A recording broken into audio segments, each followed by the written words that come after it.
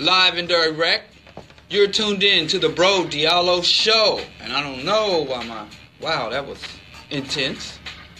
Bring down the gain on my mic. You're tuned in live to the bro Diallo Show, AM 1680. Broadcasting live out of the city of Chicago, the sanctuary city. If you're anything but a black youth, anything but a person of African descent, apparently, this is the place to be. The sanctuary city of Chi-Town. Chirac for us, Chitopia for everybody else. It is March 3rd, in the year of your Lord, 2017. AM 1680, did I say that? That's everything I need to say before I can get into the meat and potatoes of the show. So let's jump in with both feet. Bro Diallo Show.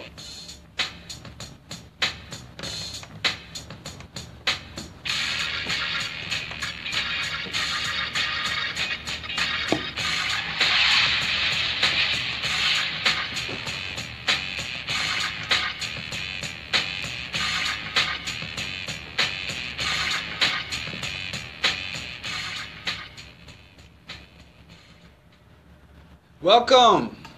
Like I said, I'm broadcasting out of Chitopia. If you are black and poor, black and female, black and black, black and unemployed, black and gainfully employed, if you's black, then this is Chirac. But if you are formerly known as illegal immigrant, but now we now calling that is now undocumented. If you are undocumented and unafraid, DACA, immigrant, Islamic, Sikh, Indian, or anything else that the average white redneck would mistake as being a Muslim, then make your way to the city limits of Chicago. Now, I didn't say Illinois because you know, you go to southern Illinois, that's redneck town. You know, you out there by the wheat fields and the wind farms, you haven't made it far enough. You know, but keep your eyes on the prize. Follow the drinking gourd. You know, and pay no attention to those black bodies lying in the streets. Pay attention, no attention, just keep heading north. Don't stop on 115th Street, 95th Street. Just keep heading north. Follow the drinking gourd. Once you hit, once you hit Roosevelt Avenue, once you hit the Chicago Loop, then you can lay down your burdens. Because you have arrived in the sanctuary city of Chitopia that will welcome you with open arms, adequate resources, and like I said, kick off your shoes that's probably crusted up with the muck of the blood you had to drag through to get here. And welcome to the Chitopia.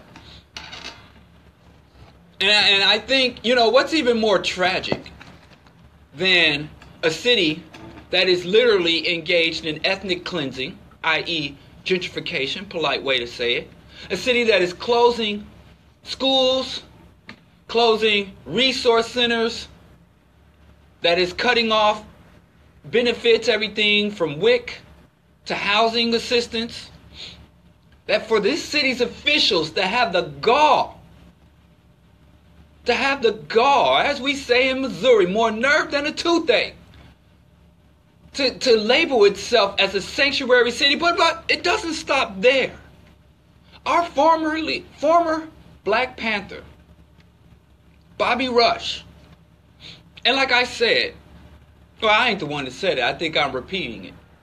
Dale Jones said, for you to go from prison to president in the name of Mandela, some deals were made. That ain't no hocus pocus abracadabra. You don't go from prison to president unless you didn't compromise yourself in some kind of way. Because I didn't see no military coup. I didn't see no, but if you go from Panther to congressman, if you go from Panther to tenured professor at an elite liberal institution, I got to side eye you. You know, If y'all woke up tomorrow morning and picked the crust out of your eyes and you saw me in a tailored suit sitting on the Fox News, I would just have questions. I don't condemn me, but your questions would be legitimate. Like, how you in here saying all these unpleasant things about capitalism and white folks and corporations and all that, and then all of a sudden they hire you? I would be surprised. I ain't even saying I wouldn't take the money and run. Because apparently, especially black folks, nothing makes there's no quicker path to black leadership than being wealthy and willing to say some halfway decent sounding black things. So I'd just be like Nick Cannon or T.I., Donna Turbin, and say, hey, guess what? I'm black this week. Yeah, black power. Everybody like, oh, you a black leader. Got money? Check. You been on TV? Yes. Check. And you said some halfway decent sounding black things? Check. Leadership for you. Where we go? What's the next step? Grand Marshal. But anyway, let's get back. Bobby Rush. Bobby Rush made the announcement that any undocumented people who feel under siege, who feel pressured or frightened by Trump's policies and immigrant rhetoric, or that if you just were out there, ass out, without resources, without shelter. Bobby Rush said that his local congressional office here in Chitopia / Chirac, his local congressional offices here, and his D.C. official congressional office will be sanctuaries.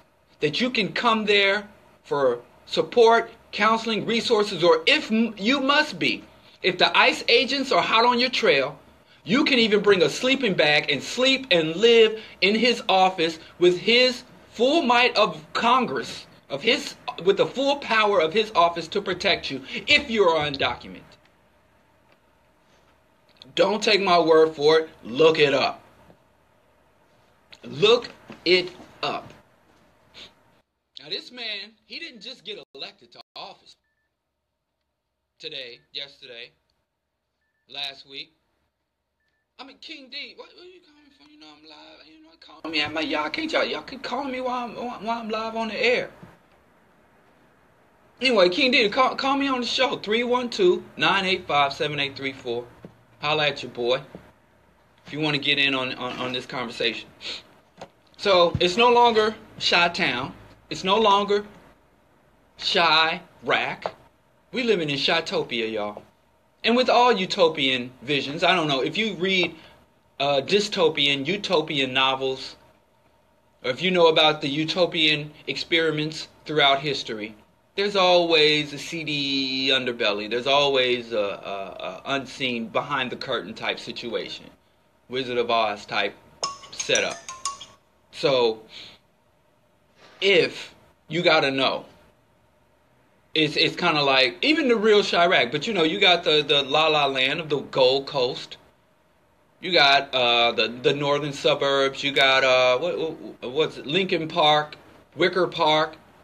Heck, you even have the campus. Like, we need to start calling the Hyde Park and the University of Chicago, which is on the south side, which is a white oasis, a white affluent oasis encapsulated by black misery. That's the green zone. Just like in Iraq. You have literally carnage going on everywhere, and then they have like cafes and spas in the green zone.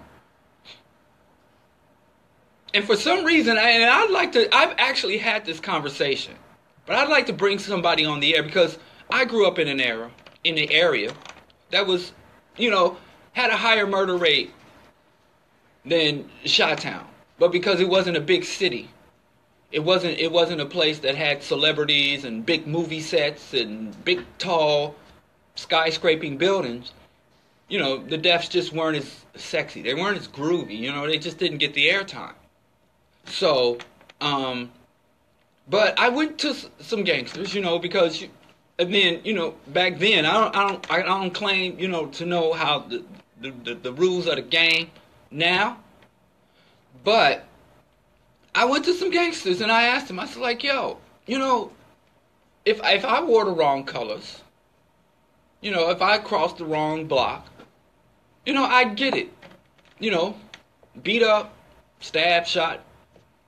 And they were like, yeah, you know, you know, I was a neutron, I was a lame, I was a herb, all that. But you know, nobody would really waste time with me. You couldn't get money messing around with me. You know, you gonna jack me for my pro wings?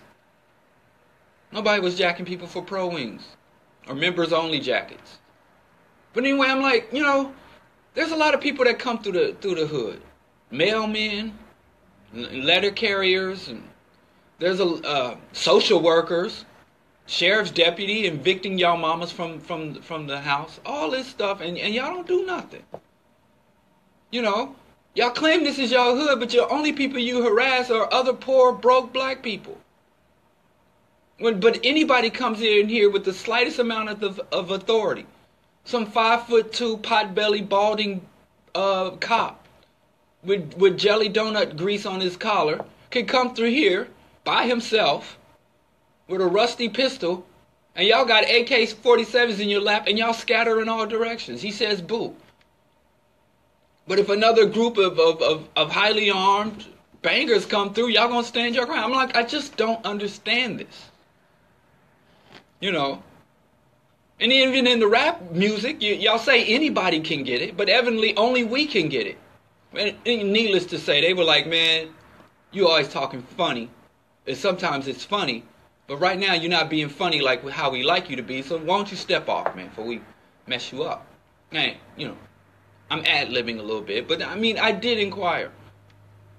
Because you'll notice that there's carnage all over the south side of Chicago. But if you can make it to 53rd Street, if you can make it to the campus of City of Chicago, right on the south side, like literally, you could pick up a stone and throw it between the areas that are safe, well lit, full of commerce, where people calmly and joyfully roam the streets at any hour, going to the various bars, bowling alleys, corporate shopping, hot core yoga, you know, vegan restaurants. And you could pick up a stone in this modern Chitopia. Please call me at 312-985-7834 or text me. But I'm live on the air. I'm not sure why folks is calling me. Is there something up that I'm missing? Let's see. Somebody try to sing. Nope. Hey, text me, tweet me, call me. But everybody blowing up my phone and messing up my train of thought. So, Masozi, King Dita, give me a call on the air, or text me, or Facebook comments. You know, you can get at me, but just get at me the way. But anyway, let me get back to what I was saying. You can literally take a stone and throw it from Chitopia and throw it into Chirac. And I seldom see, because I'm in Chirac and Chitopia, I have Chirac money, but I have Chitopia taste.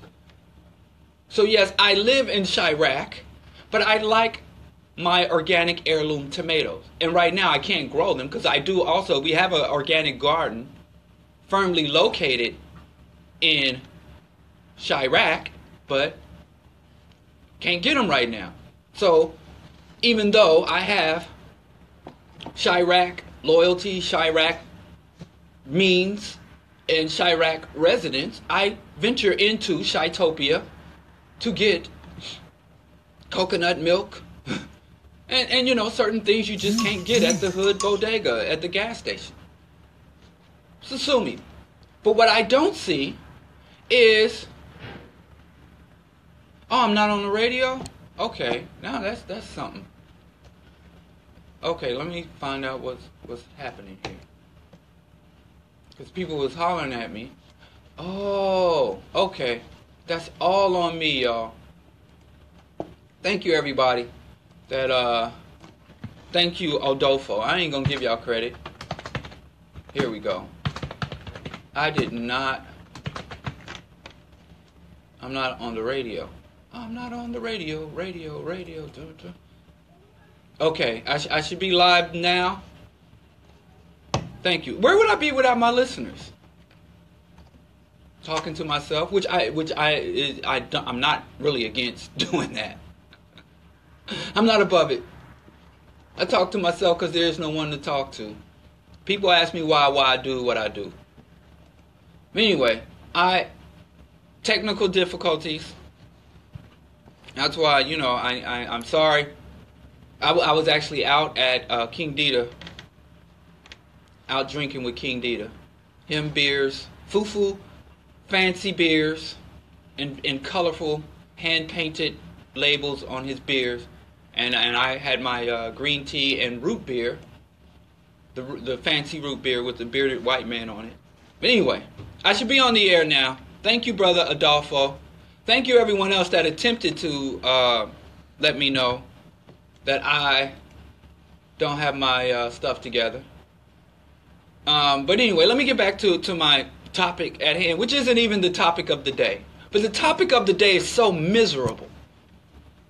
Literally, this topic has gotten me death threats over the past week. And if you don't believe me, I'll post the death threats.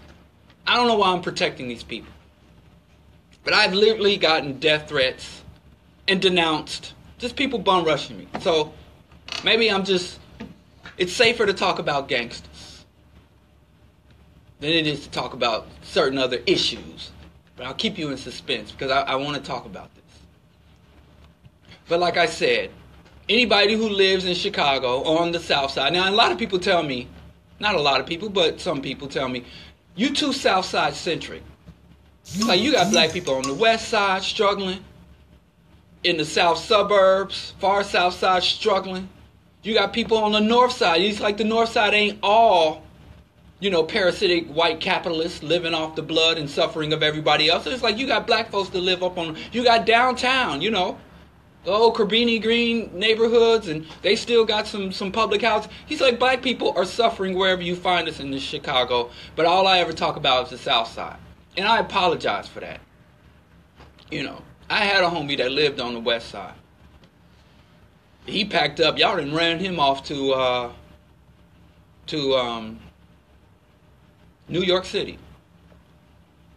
Y'all done ran my man off. No, he didn't run off. Businessman. He's a serial entrepreneur.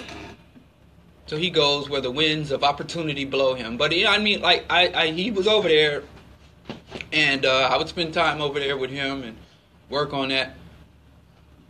He had a building, and I would help him install stoves and stuff for his tenants. But anyway, I know. So it ain't just the South Side. Don't get me wrong. It's just where I live every day.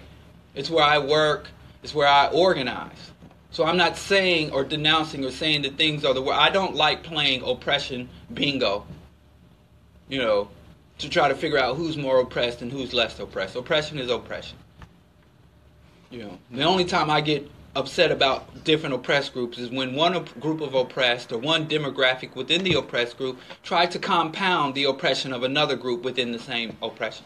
That's when but other than that, oppression is oppression. We got to fight it all. You're either against all forms of oppression or you're not against oppression.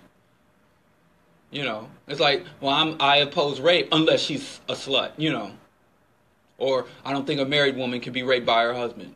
So you're either against rape or you're for it. Ain't really no wiggle room. Ain't no gray areas in some arenas. Some arenas there are, but some arenas there's no gray area. So if what I'm saying is Southside centric, it's only because this is the best I know. But if you want to come on the show and talk about other areas, if you're anywhere in the country and talk about the struggles of our people, if you want to tell me about, Nigeria, Honduras, Haiti, I'm not saying that any struggle is more valid than any other struggle.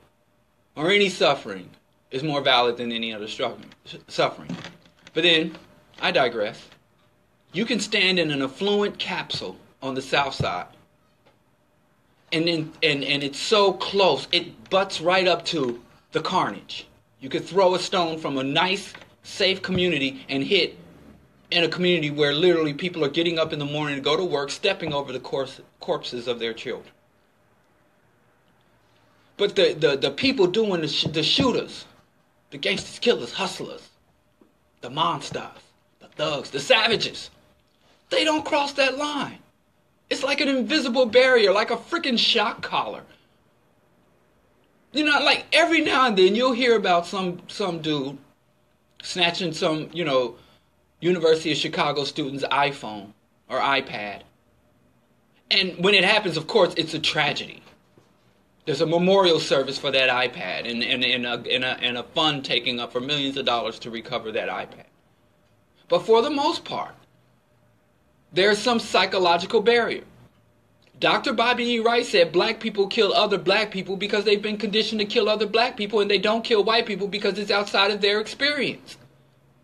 We fought for equality within a system that was founded on the degradation, brutalization, mutilation, and murder of black people. And we said we want equality with this system. We said we want to be equal and walk hand in hand.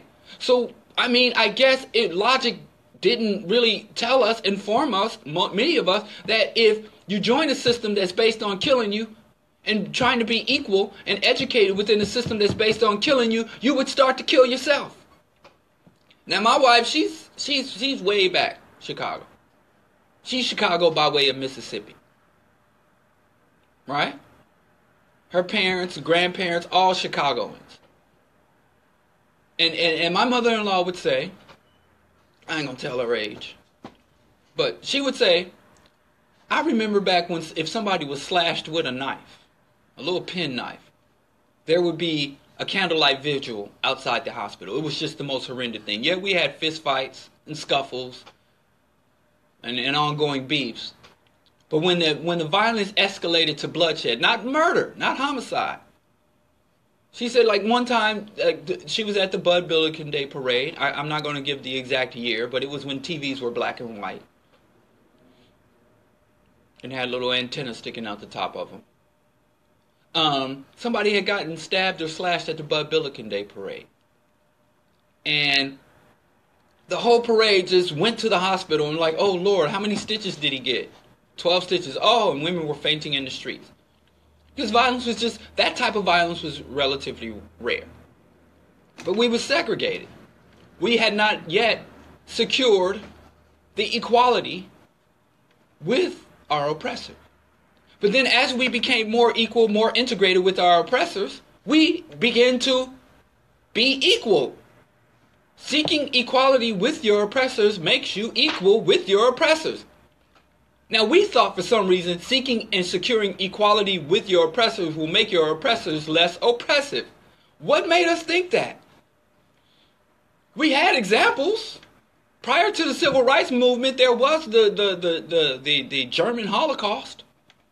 The Jews didn't say, we want to be integrated. We want to be we want equal rights within the Third Reich. They was like, no, get us out of here. We out this piece. So I don't understand why we are, I don't understand how we can be shocked. We can be, say, look, it was a miscalculation. It was a miscalculation.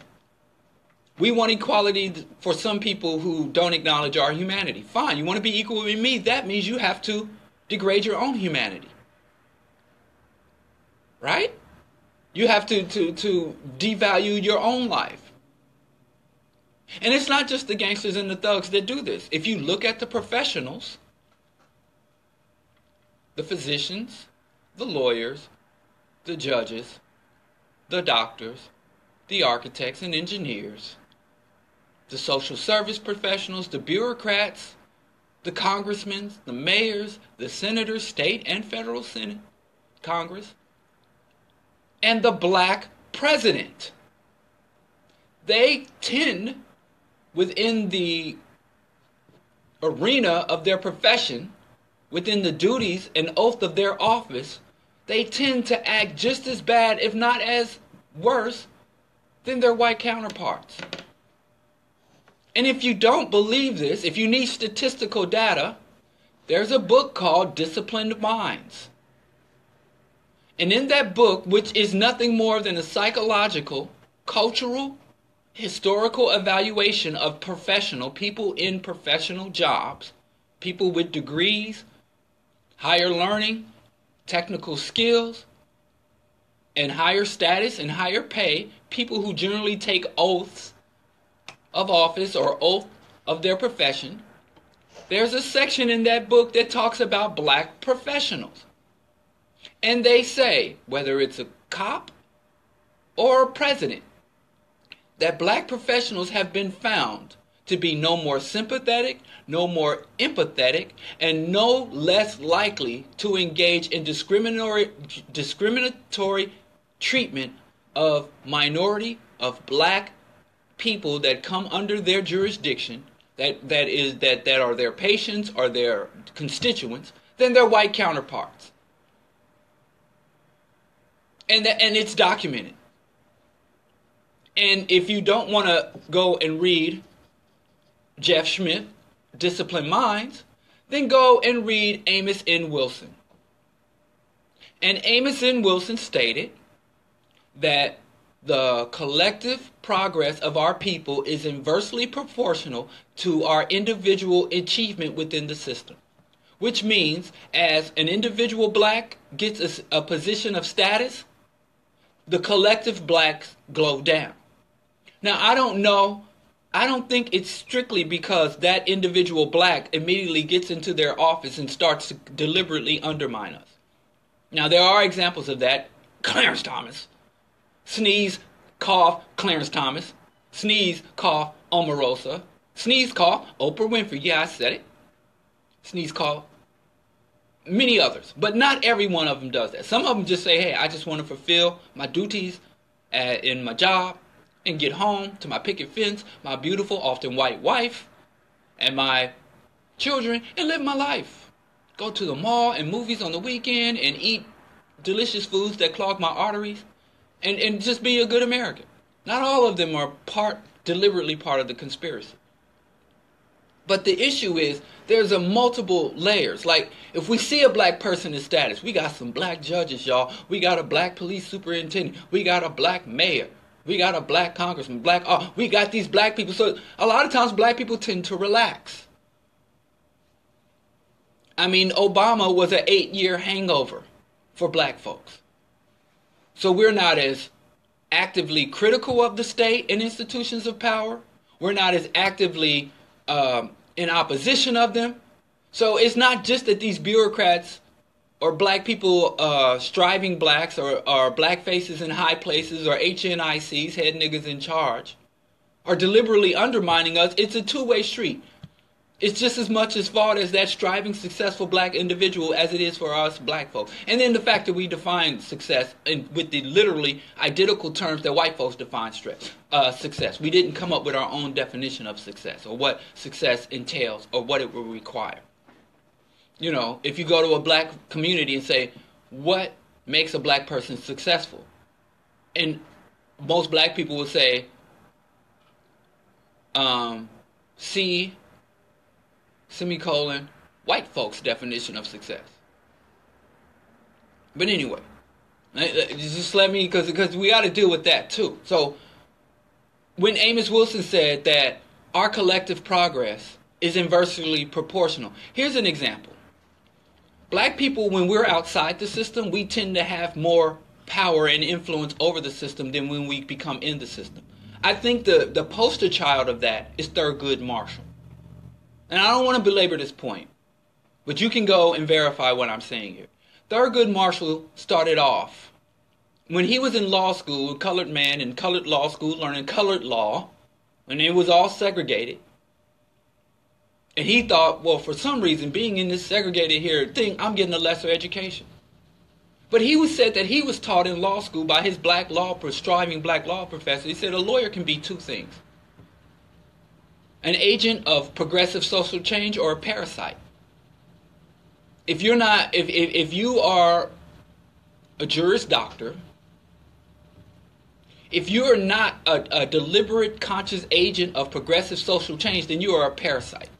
That's the only two things a lawyer can be in this particular society, in the way the law is set up.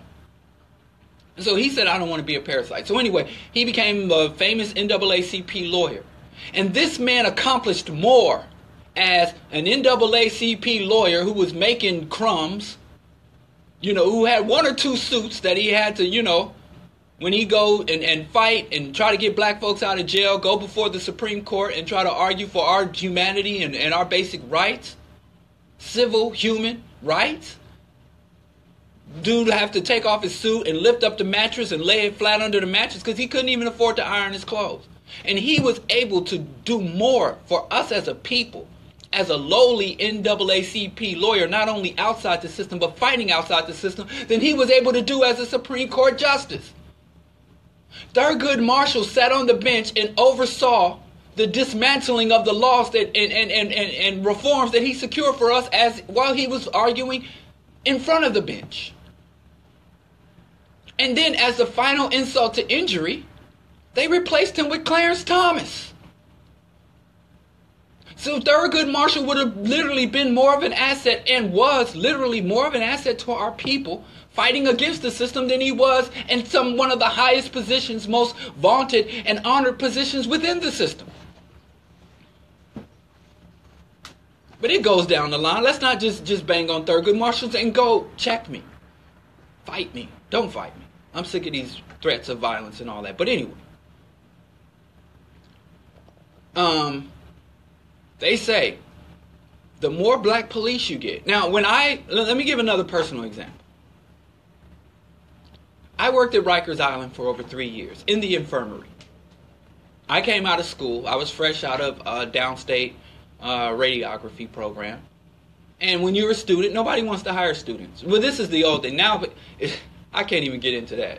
It used to be students had to struggle to get jobs, make themselves, and they had to take the lowest level jobs because, number one, they didn't pay very much, and they figured you had to pay your dues to get up in the professions. Now, the students, you're more likely to be serviced by an inexperienced student than it, because once you get to your 13, 14, 15 years, nobody wants to hire you because they don't want to pay you. And who suffers? You get more profit, and only the patient suffers, so to hell with it. But anyway, when I got out, everybody was like, yo, the first place I went to is to University Hospital. I want to work at University Hospital. It's all fancy, crispy scrubs. And it's like, no. I'm like, fine, I want to work at the vaunted historical Kings County Hospital. It's like, step off. We ain't hiring you. You green. You don't know. You ain't been nowhere. You ain't done nothing. You fresh out of school. What are we going to hire you for? So, I kind of went around a little bit, and then they were like, dude, let me tell you something. You got to go work at some seedy little clinic. You got to work at some little seedy little, offshoot. Go work at. I don't want to name the hospital because there's people that probably got loved ones in these places and stuff. So I ain't gonna. But they say, you got to go to one of these places. These are the kind of places that hire students that are just been out of school 2 weeks. And I was like, I need a job. The whole purpose of existence and over, 20 million years of primate evolution has come to the pinnacle of this mighty brain. I'm only here to work a job and then consume products and then so that I can work more. I don't think that's the purpose of humanity. I don't know why we fight for jobs. There's so many better things to fight. But anyway, I went to work at Rikers Island because that's a job.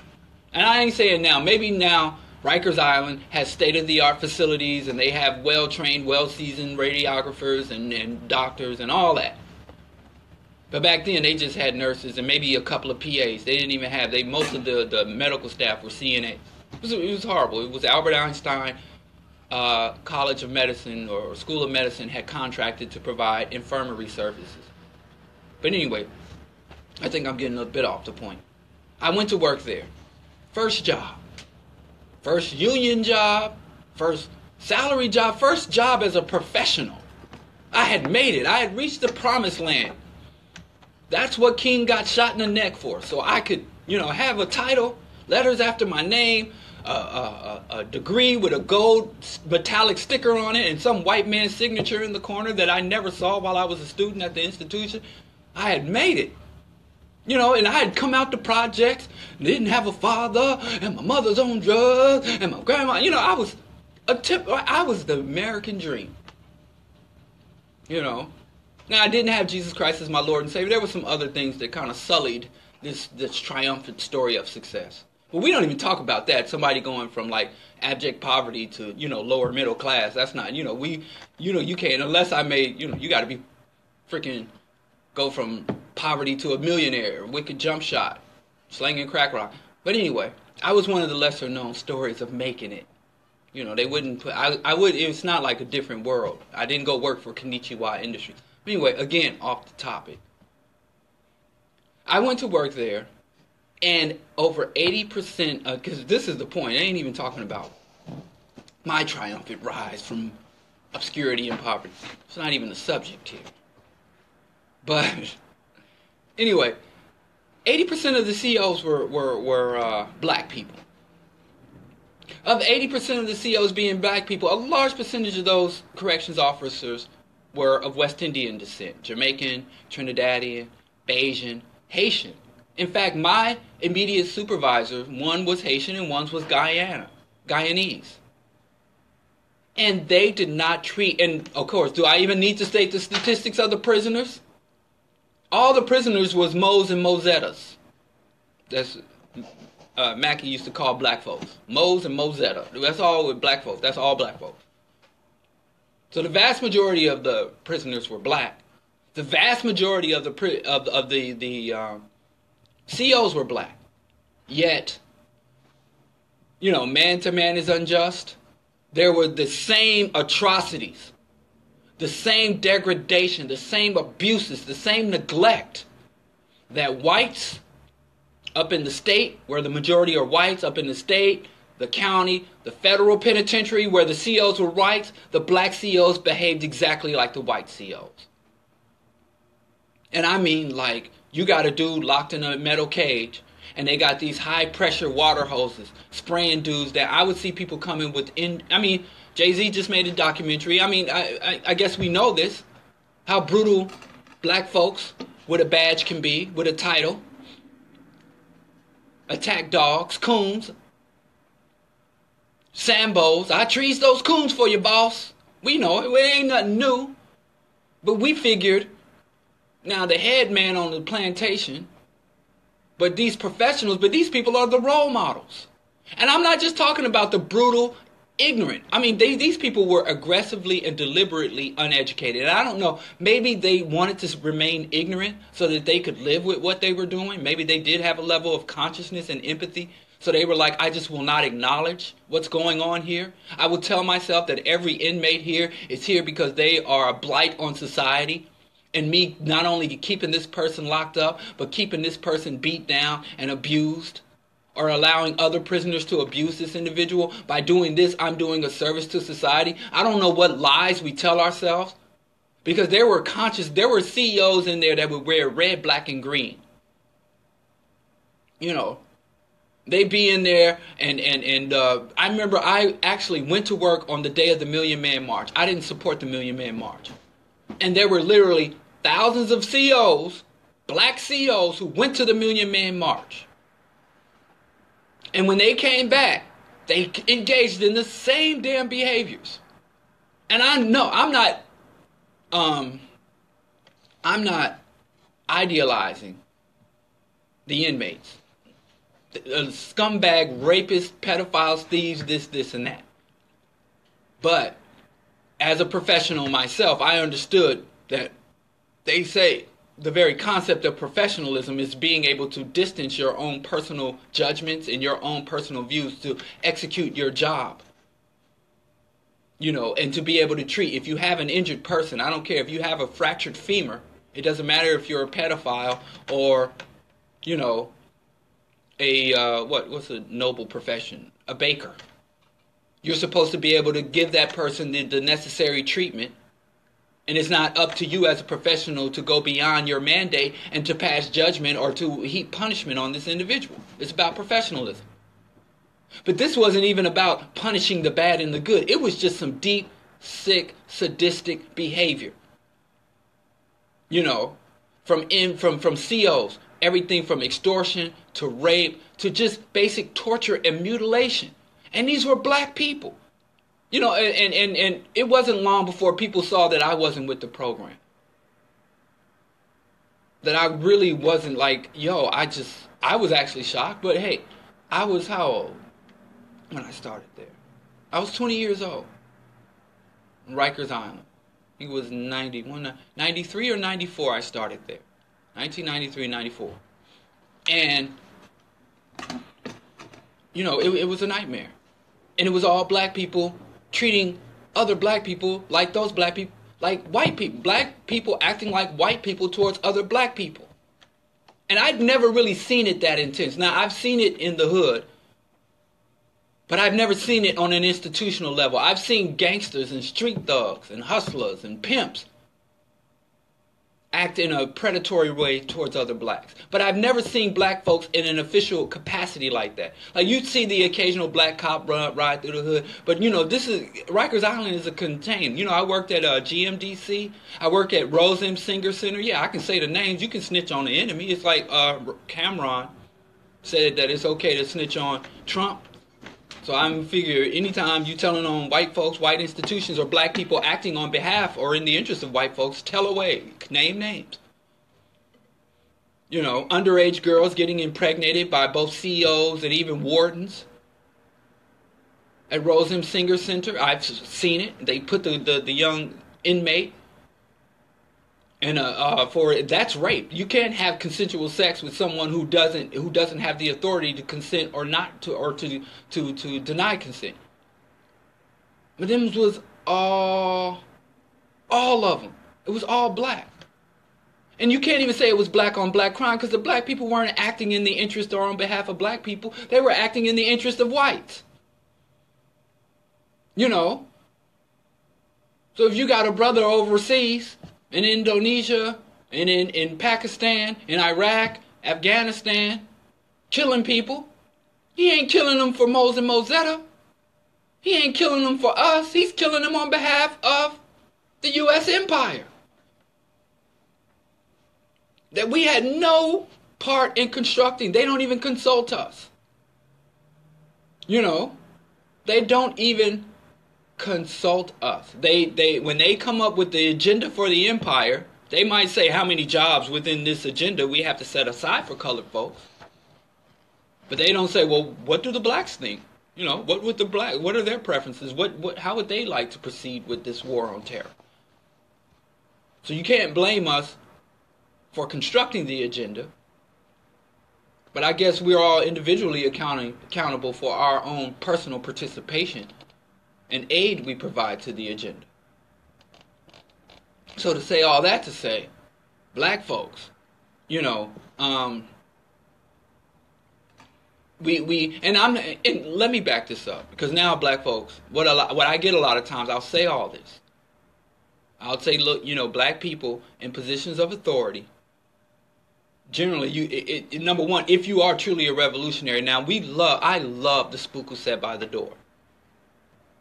You know, I love it. But guess what? That is fiction. That is fiction. Ain't no spooks who sat by the door. You know, I'm sorry. I mean, we do have some real life spooks. Geronimo Jajaga Pratt, who went off to the military and came back from the military and brought all of his military expertise, know-how, everything from weapons and tactics and strategies, and began to train black people. You know, you have people like Bob Marley, who took his considerable fame and wealth and gave over those resources to Zimbabwe, anti-colonial struggle. So I'm not saying you have several trained, educated, skilled, resourced black individuals that say, hey, I'm going to commit what they call class suicide. But one of the rarest phenomenons in human history is class suicide, where someone has a particular status in society and they step down from that status and begin to undermine their own class interest on behalf of a lower class. That's a very rare. You know, Che Guevara is probably the most internationally recognized, you know, come from an affluent family. He was a physician. And you go from, you know, posh, clean doctor's office and a clean living to being in the trenches of the Amazon jungle engaged in warfare. So it does happen. But for every person that engages in class suicide, you know, there's a million who hold to their what's his name? Gosh, Steve Coakley. Steve Coakley called the oath takers, or the boule. Now, boule used to be a very specific servants to the king or advisors to the king. It used to be a very specific group, but then the boule kind of expanded to be a catchphrase for all professional Negroes who serve willingly and enthusiastically serve the interests of our oppressors. So even though you're not a member of the boule fraternity, people will call you a boule if you act there acting like a boule, you know, like Eddie Johnson. The police superintendent, I don't know if he's an official member of the boule, but he's definitely carrying out the mission, the standing mission and objectives of the boule. So, every brother ain't a brother. I don't know. That's a simple way. There's artistic people that can say it simpler than me, like the legendary.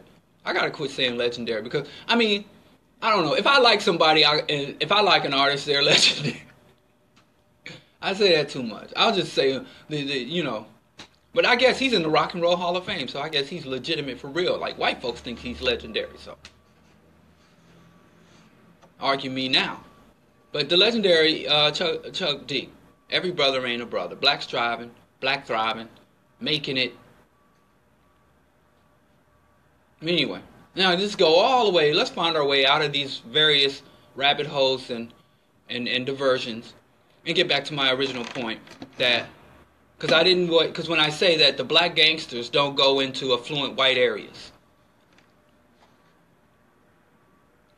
all the way back to that point. But I just wanted to say it's not just uneducated criminals; it's educated criminals. I also go back to the Amos Wilson well. I'll go back to that often, shamelessly, and with full of pride, bursting with pride. Amos N. Wilson. Amos Wilson said the type of crimes that people commit are related to their social standing and their education and capabilities. So an accountant is not going to rob you with a jackknife or a pistol. An accountant is going to rob you using paper and computers. But if a young kid in the street who didn't have adequate housing, didn't have adequate, you know, food, shelter, clothing, education, didn't have adequate nutrition, anything, then he doesn't know how to rob you using, you know, a clipboard, fast talk, and a computer. So he's going to use a pistol. Because that's what it's not because the accountant is any more moral, any more civilized, any more just, any more respectable than the street level criminal. He just have a different skill set. Just has a different skill set. That's all. And so, but all the way back to my distinction between Chitopia and Chirac. And I, for one, am not offended by the concept of Chirac. You know, if it's real, it's real. You know, if you go to a doctor and the doctor says, "I'm sorry, but you have a metastatic tumor." I'm so offended. How dare you say such a thing? If it's an accurate diagnosis, it's an accurate diagnosis. Don't be offended by an accurate diagnosis. And Chicago, and there were a lot of people say, "Oh, we don't claim that. We shot town." Nah, Chirac is fully appropriate title. And I know some, if you're a drill artist, you're saying that with pride. Because, you know, if your city is where the guns is blazing, bodies is dropping, you know, rocks is moving, hoes is getting pimped, then it's good for your persona because you're trying to sell music to white people. And white people, since they first encountered Africans on the slave ships, on the slave shacks, they've always have gotten a sadistic pleasure out of seeing our degradation, out of, not even sadistic, they got a sexual arousal from black suffering. Now, I'm not as educated as Freud is, so I can't get too deep in it. He did some level explain, the pathos, eros, death, sex, complex, but I don't even want to get into that. It's just a fact. Whether they seeing some drug inebriated black man on stage with his pants around his ankle mumbling, or whether they're seeing some black man, in tattered clothing dancing a jig, blowing in a rum jug on a plantation. White people have always, if we wouldn't voluntarily provide them with minstrel entertainment, they would force us to give them minstrel entertainment. If they weren't in a position to force us to give them degraded images of black people to entertain them, they would paint their own faces black and do it. But they needed to see us like that. And so if I'm an aspiring rapper, and I know, like KRS once said, going platinum doesn't make you the authority. It just meant you sold out to the white majority. Most of this death culture, death music is consumed by white folks. Black kids don't have, just like the drug game. The world cocaine and opium trade is fueled by affluent white people, not by poor. I'm telling you, like I said Wednesday, the neighborhood crackhead don't have the resources. I don't care how many of their grandma's VCRs and microwaves they stole. They don't have enough money to provide Mexican drug cartels with gold-plated AK-47s.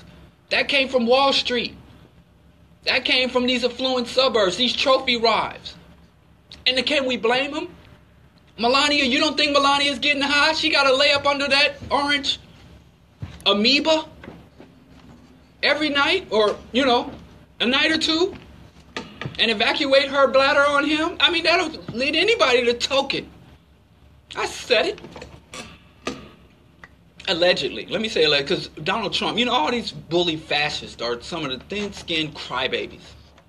As for these black fascists and the white ones.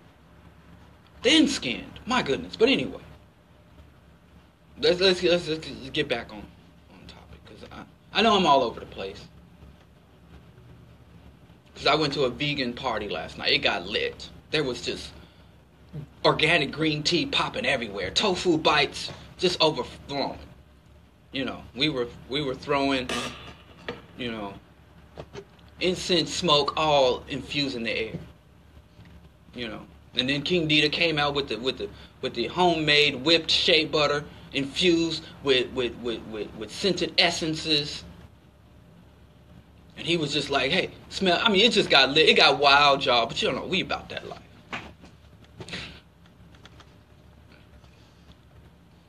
But anyway, the drug game.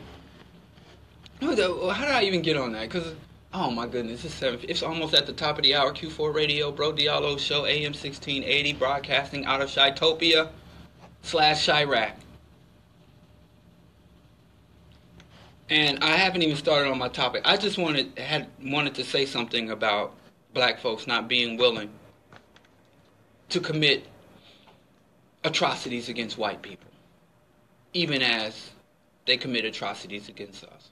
Every week I see a post on social media, a tweet, I read some young person's blog, and they were like, since Trayvon Martin's death, there have been, 12,000 incidents of black people killing, shooting, harming other black people. Yet Zimmerman is still on Twitter, smoking cigars, and daring somebody to step to him. But there's a reason for that. That's a deep psychological reason for that. And because there's a couple of other points. There's this concept that I have called the plantation buck. And the plantation buck was a slave like every other slave. He wasn't a head slave. He wasn't a house slave. He was a rank and file cotton picker. But again, that's a stereotype. Like I said, black folks were doing industrial scale projects. We weren't just picking cotton. But then, let's just, like I said, we can't cover everything in every segment. So let me get professional. But this guy, when it came time to do the work, he picked the cotton. But when the slaves were done from can to can't, they worked from sun up to sundown. When the sun started to set and it was too dark for them to toil anymore, they'd have to retreat to their barracks, to their shacks, just far enough away from the big house so that the plantation mistress wasn't bothered by the scent. And they would begin their harassment of other enslaved Africans. And they were often stronger, bigger, more aggressive than the other Africans. And they would maybe take their rations, engage in rape and assault, and demeaning, just compounding the misery that our ancestors already suffered under. But the very moment any authority showed up, whether it was a house slave, a headman, or the master or the mistress himself, this guy would revert from a blood-thirsty wolf to a kindly puppy. And he would never use his strength, his aggression, his anger, never take it out on authority. He would direct all of his aggression against his own people and never step to those of authority. In fact, when the other Africans would mobilize to fight, he would either remain neutral or join with the oppression. That was the plantation buck. Everybody hated him, but wasn't really nothing you could do to him, because if you dealt with him in the way he should be dealt with, then you're harming master's property. And the master, the enslaver, he understood, he knew what was going, but the buck was tolerated. Because he said, this guy sows distrust. He gets black people to think, I've been treated worse by my own people than massa. Buck do me worse. My own people treated me worse than white people ever have. Even though the buck is a creation, product, owned lock, stock, and barrel, wouldn't exist if not for the master. But hey, that's how we like to rationalize. Buck, master gave me an extra bucket of chitlins, and Buck cooked in my door and took it. Right? So then we start to even think, oh, the master is benevolent, and it's this no good nigger that I've got to deal with. We got to, before we can even think about the white, we got to get rid of these niggers. And the white man gets paid off of all of that. So the buck was always tolerated. Was always, even though he was violating the white man's laws, the master's laws and rules for plantation conduct, there was a blind eye to that. But let Buck get a little idea to say, hey, why am I robbing people who ain't got next to nothing? Master got everything. Let me go and take something. Let me go steal a little, some silverware. Let me go steal directly from master. And then the most harsh punishment imaginable will be brought down on him. To drive throughout the generations, it's better to prey on our own than to go at the authority. Same thing. So if you are Black Panther, you get COINTELPRO assassinations, and the full weight of the government is leveled against you. If you're trying to not just do something illegal, but I just want to feed kids. I just want to make sure people have housing. I just want appropriate education. I want literacy amongst my people. I want nothing more than what the government had already promised us. I'm not even asking for more than what you already said you're willing to give. Oh, COINTELPRO for your ass. But he's like, I want to start a cartel, sell drugs, pimp women, traffic children for illicit purposes. And the government's like, oh, what do we do? There's a plague and scourge of gangs, and there's nothing we can do. What? Oh, how do we stop this? We'll lock up one and just more pop up. We can't. They just can't figure out or destroy the gang culture. But they were able to do, and what's ironic is many of these gangs, go talk to them. They're surprisingly accessible. In fact, they like to talk to people. They starve for somebody to just for human engagement and contact. I mean, if they're out hustling or doing their work, then don't disrupt. You don't want them messing with you when you at your job. But if you have an opportunity, if you want to contact me, I'll introduce you to some young people. But you can talk to them in their leisure time, just like people can talk to you when you're in your leisure time. And they'll tell you. They'll talk. So, well, okay.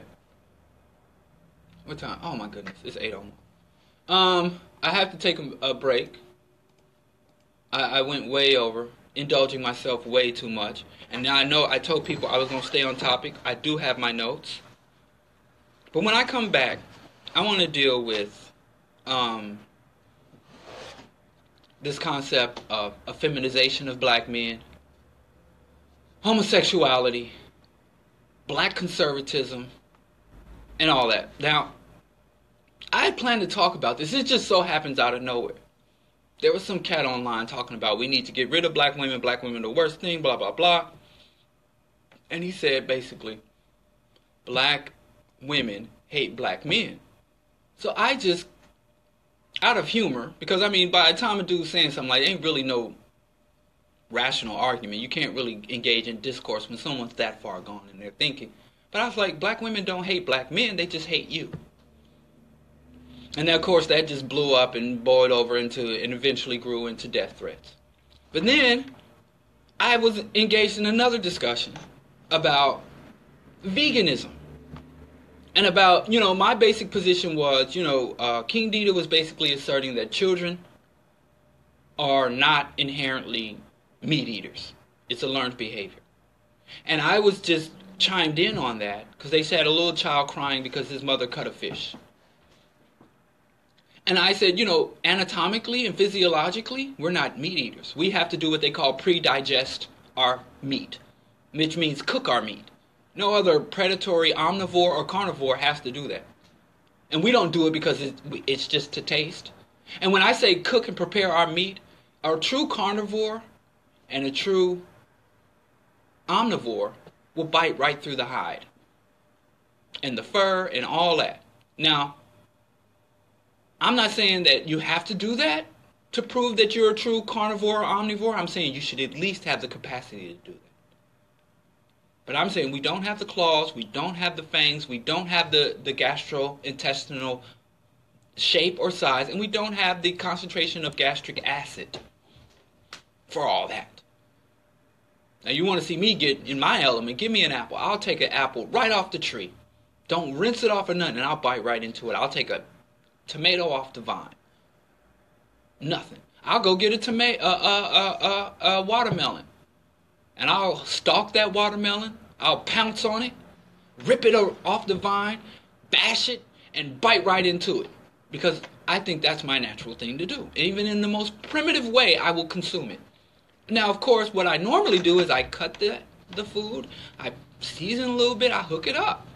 But if I had to, or if I wanted to, I could eat it in its most natural state. Let me see any of y'all who love chicken go to the coop, pounce on the back of the chicken, and tear right into it. I ain't even saying you got to eat the feathers. Just eat your way through, because I don't want to eat the rind of the melon. But bust it open and tear into it. And just see how appetizing that. You get your boys, because I know this is a bigger animal. Gather up your posse. You love your ribs. You like your steaks, your porterhouse, your quarter pounders. Get you and 5 of your homies and say, look at that Hereford cow and chewing on its cud. Bum rush it. Knock it over. And with your bare hands in the natural state, since you're a natural meat eater, figure out how to get through the hide. But then there are some creatures that don't really have the claws either. The omnivore, like vultures. So they don't really have the strength to tear through the hide like a lion. So they go in through the mouth or through the anus. So those parts are vulnerable. And then they pick open and work their way out through the anus to get into the succulent meat that you love so much. And that was my point, basically. I was just saying humans are not shaped to be. It's an adaptation. And if it's an adaptation, it's one that you can depart from without any serious harm to yourself, but with great benefit to yourself and the world ecosystems. So this dude jumps on the feed and was like, I think you should eat meat. And by the way, Diallo's a homosexual, Diallo's a promosexual, and just start going in, and I'm like, what? What? And then dude's like, we had a conversation 2 years ago. And I said, I'm sorry, but if it was strictly a social media, if we haven't worked together, if there's no contracts and no investment, no real work, I'm sorry, but I don't really hold to, and it turns out our argument was actually 3, almost 4 years old, but somehow this dude was carrying this on. I did not remember this guy whatsoever. But anyway, this is even before, so then it's a good way for me to get into the topic I want to deal with. Because I don't think people really understand my positions on all of this. Well, maybe they understand it, they just don't agree with it. Either way, I'm like everybody else on social media. If you don't agree with me, then you don't understand. Or you're stupid, or you're evil, or you're wrong. I don't know. Let's take a musical break. And when we come back, we'll get more into the actual topic of the day. And I'm just saying, you know, you black gangster, hustler, thugs, all you got to do, it don't take much to move from gang. You can't be gangster and revolutionary. I don't care what the RBG movement says. But if you would simply change your personal material goal for criminality into a collective political gains instead of individual material gains, collective political gains, same gangsterism. Bust your guns, grind, and overthrow the system, rise up, you know what I'm saying? And you will be remembered. Nobody remembers the gangster thugs hustlers.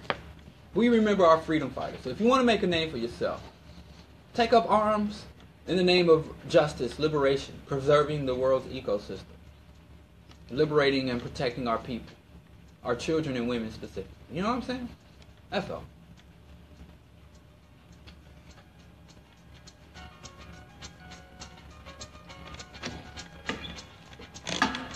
Thanks for tuning in to live. I'm actually surprised it's working. I've been having a lot of trouble with Facebook lately.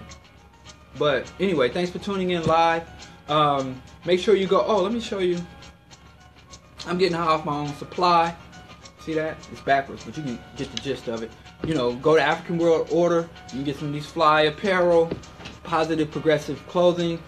Go to AfricanWorldOrder.com. Also, you can listen to the rest of this show at Q4 Radio. I know it wasn't up there, but it's up there now. So you can continue to listen live to this show at Q4 or on the Q4 Radio Facebook page.